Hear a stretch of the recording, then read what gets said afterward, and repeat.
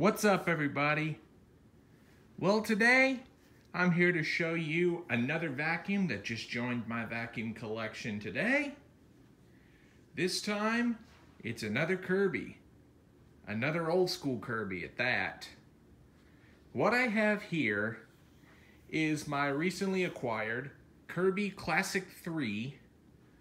This is my first true old school Kirby, if you exclude the Tradition and the Heritage 2, of course.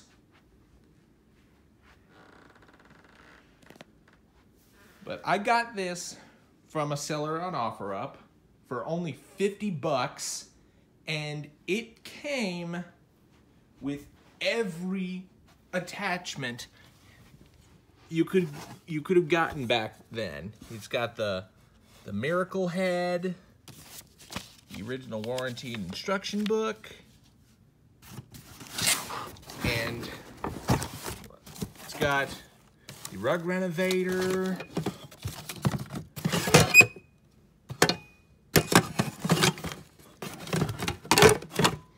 so even its original shampoo bottle, which was likely never used, and even all of its attachments. Now I'd like to point out this did have a hose with it at one time, but 40 years later that hose is no more. It just ripped apart, or actually came to me ripped apart, which I honestly feel like someone should give it a break from it being 40 years old. But some people are gonna have arguments with that, but 40 years now, it has no more hose, so I gotta buy a replacement for that. But now back to the machine. I do have its original outer bag, but just for now, I have rigged up this disposable bag setup utilizing a Kirby Heritage 1 outer bag and mini emptor. This is the old style emptor, I'd like to point that out, but it's just painted black or dark gray for the Heritage 1.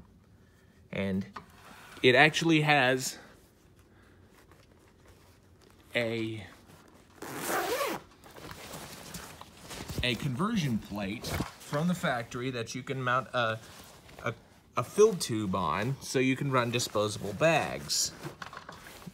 I'm sorry I'm not giving the best picture, but it basically screws in on both sides.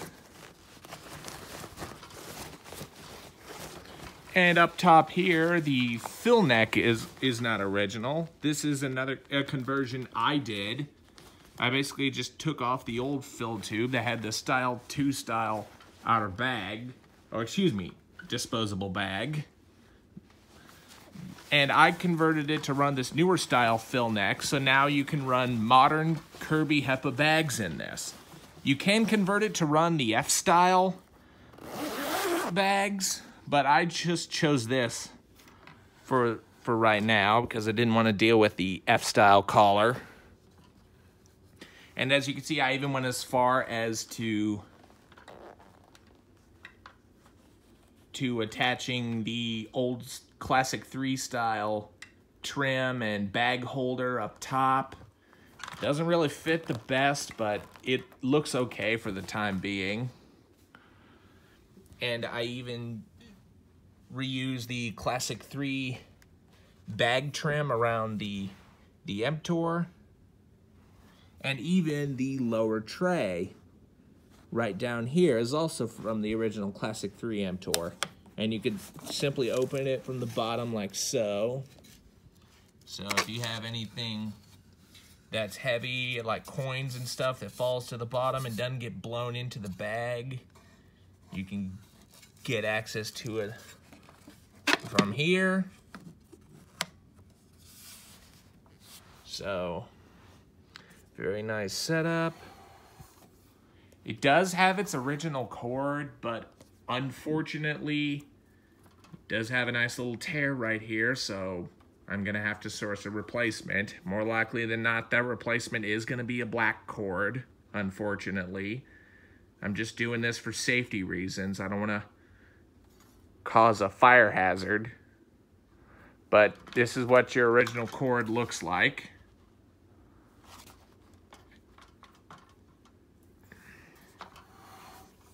We'll move on down here. We get right here, you lift up, here's your little headlight right there. And you have this interesting little vent right here that you basically just open that and you can relieve off airflow if your suction is too high, which was the case for some that have the original fan impeller, which unfortunately, and let me go ahead and slide the belt lifter off to take tension away from the belt. Tilt the head forward. This vacuum does have the newer, or quote-unquote newer style fan impeller. This is the 11-blade gray plastic fan impeller, which eventually I'm going to source a replacement because Kirby dealers have learned on never trusting this gray plastic fan because it's a very thin plastic. At least it thins out over time when you're using it, and if you vacuum up something extremely heavy, it could damage the fan blades. Worst case, it'll take the motor, which it's a shame that this doesn't have its original metal fan, because Kirby owners say that the metal fan impeller creates more airflow than these plastic fans do.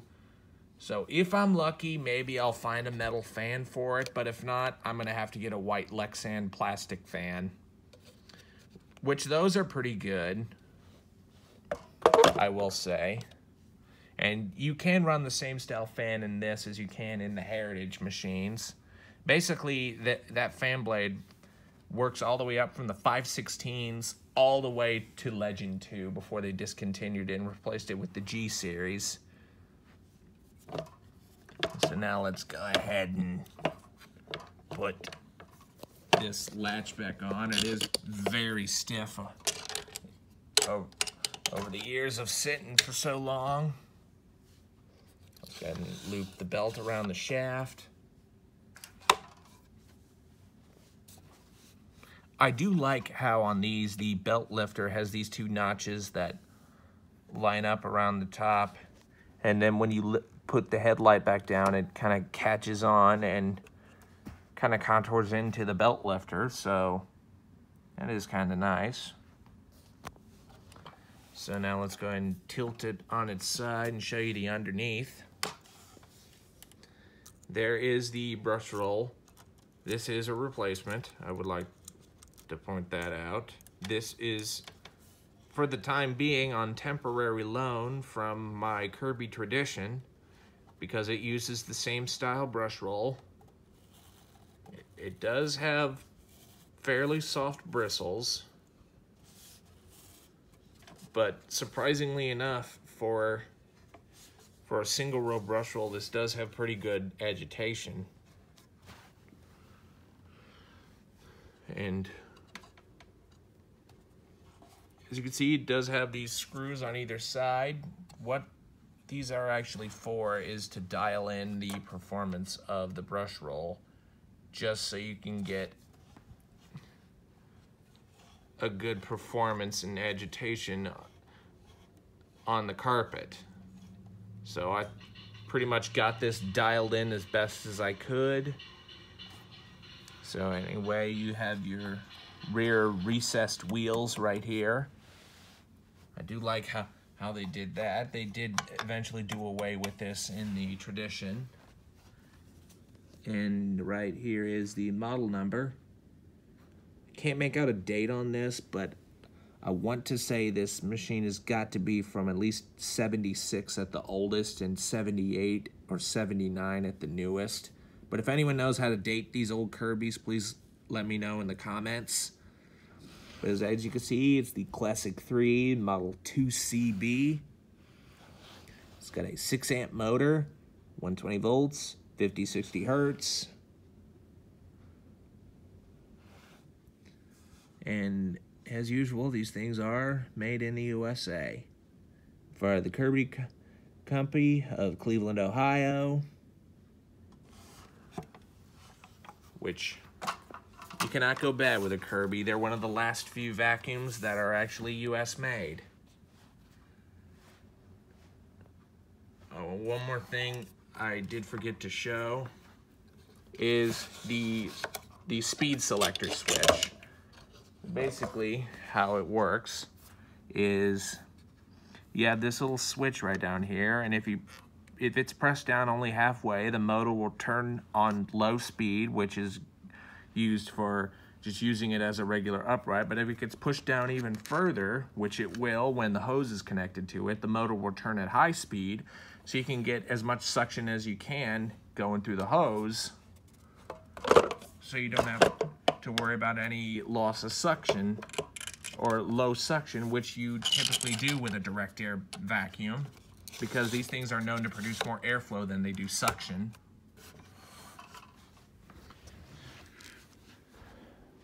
So now let's go ahead and release the cord. And the cord hooks are a bit faded off over the years. They do kind of tend to lose their red. So